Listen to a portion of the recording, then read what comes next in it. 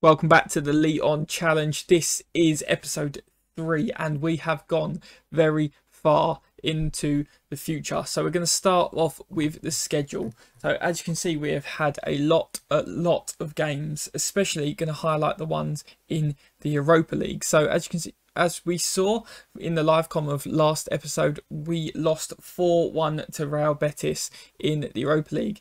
They have since sacked their manager and we went on to beat Rangers 5-0, absolutely dominating this game, which was incredible. Got us on to 3 points in there. We then had a couple of games in the league where we went undefeated again.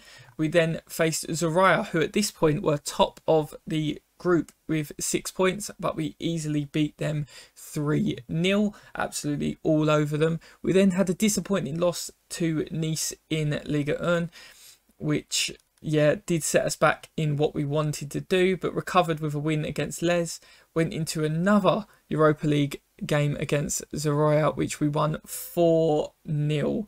So completely destroyed them this game with a spread of goals from a lot of substitutes. But look, 28 shots, 14 on target, 3.41 expected goals is actually unbelievable for this side.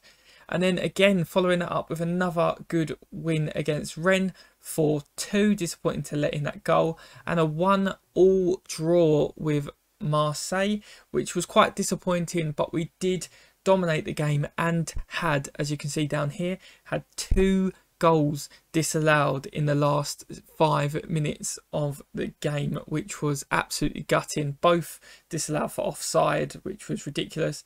And let's see if we can go ahead and look at this. We are going to show you this goal. What an unbelievable bit of play this was.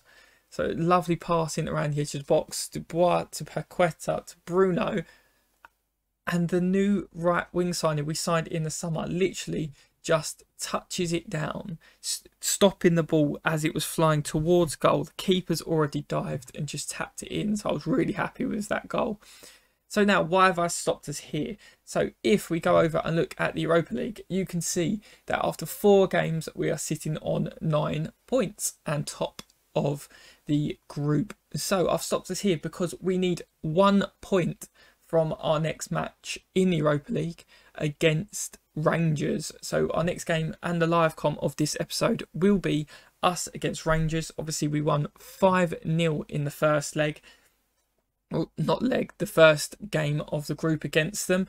Can we at least get a draw and confirm that we will be in the knockout stages of the Europa League in season 1? So let's now take a bit of a closer look at Ligue 1. So we're doing pretty well, playing quite nice football. As you can see, we're sitting in 3rd, 3 points off 2nd, who are Monaco, who we drew with earlier in the season. PSG already running away with it, but we didn't expect to catch them in League 1. Looking at the player stats, if you look down here, our sub goalkeeper, because obviously Lopez is still out injured, is actually leading the way with 8 clean sheets in 14 games, which is unbelievable.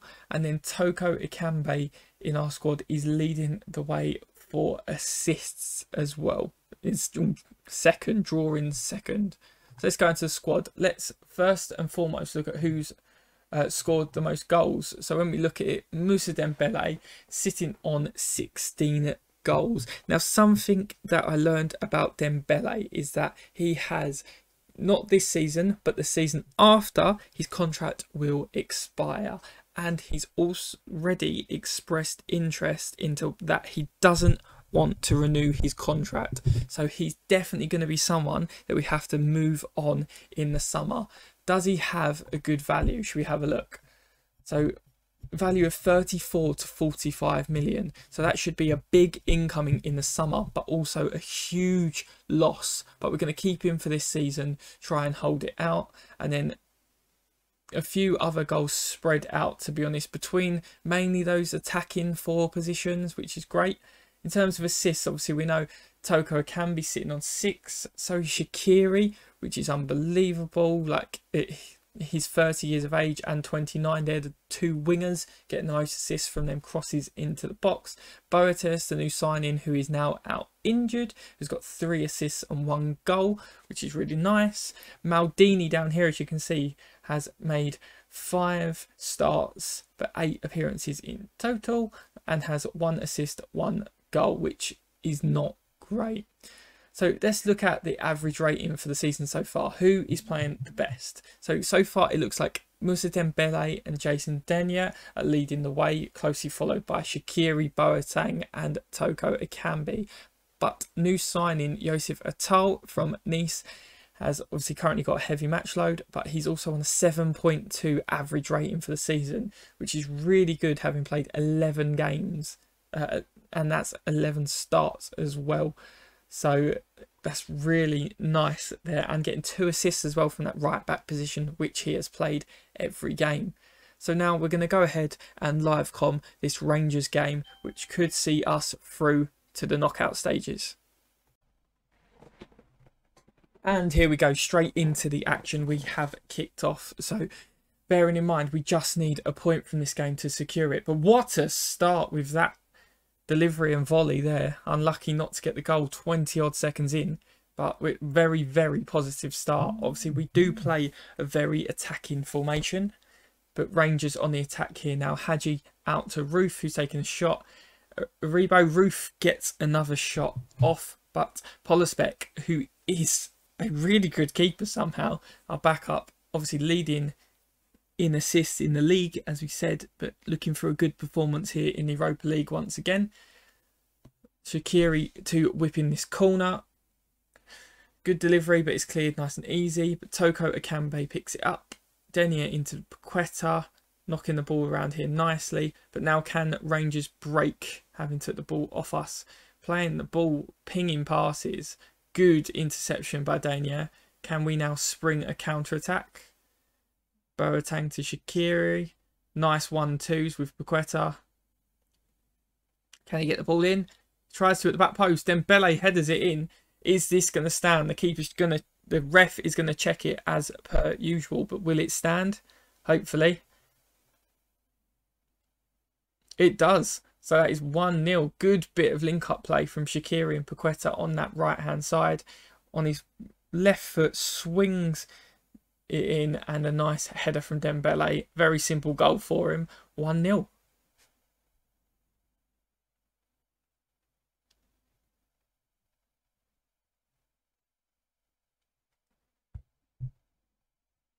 Right, here we go. So we're actually having more... Oh, what a free kick. Hit the crossbar. So it seems like we're getting more shots on target, but not more shots about even. But we seem to have had most highlights so far. We're knocking the ball around, but real high pressure here from Rangers. But as long as we keep it and something can come of it, maybe we can get some space on the left-hand side instead. Toko Ekambi with a great ball through. Dembele's dinked the keeper. The ref's going to check it as per usual. But, oh my God, what a dink. Cheeky cross. And the dink, can we stay onside? Yes, it is. This ball was unbelievable. So, obviously, Emerson on loan from Chelsea could potentially be something we look to make permanent. But Dembele, we need him this season. He has been our everything up at the top. Just proving it's onside. Miles onside. Okay, so... rare highlight starting in the Rangers half. They do knock the ball about quite nicely. Van Bronckhorst has got them playing pretty well, but that was a bit of a waste down there. And the ball is through to Dembele. Hits the post. Can we manage to press and get another chance from it? Attal's going to mop this up nicely and easy. 7 shots, 4 on target already. Rangers get us up and running again. Tavernier with a good cross. Not really over the box.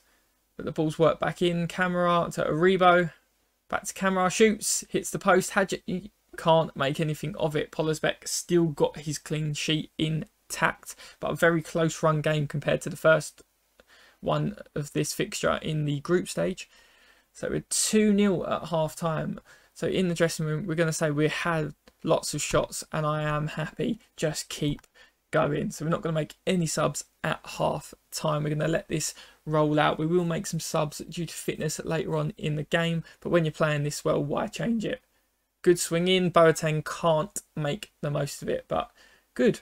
It's good. I'm happy with what I've seen in this game. Confident to go into the knockout stages with the squad how it is. So we're on the attack here, a fashion to camera, but can we get the ball back and dispossess them? Arfield, formerly of Southampton, if I believe. Dembele and Paqueta linking up nicely. Shaqiri gets the ball. Bruno to AR. Out to Emerson, swings it in. Dembele, good save. McGregor, very strong save. It looks like we're starting to dominate this game a little bit now. Waiting for the first person really to drop in their fitness a little bit to make the changes. Good ball through. Jermaine Defoe's come on. Hadji's looking for Tavernier on the right wing. Crosses it in. Good save, but Defoe gets the rebound. So it is 2-1. We're not quite done here yet. So it was a very good cross. A good save, but pushed it into the centre where Defoe could just tap this ball in. Why was he unmarked?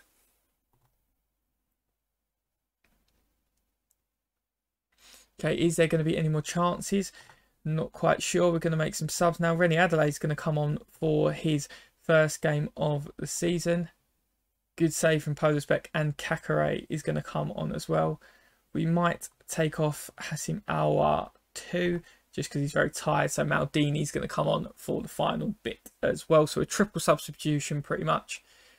We've got another free kick here. Can we see out this game, or can we expand on this lead? Pacare, or it hits the crossbar and it is pushed back from Rangers, but we're still on the attack. Maldini with a great ball to Rennie Adelaide, but he's taking it out wide. A bit strange decision. And Toko Akambe with a volley straight into McGregor's hands. Picking up a couple of yellow cards now as well at the defence with Atal and Dania, but 1 minute to go in this game. Surely that's it. That is it. So with 17 shots, 8 on target, we just edged it. I would say it was tight in the end considering all the chances, but a nice victory. Well done.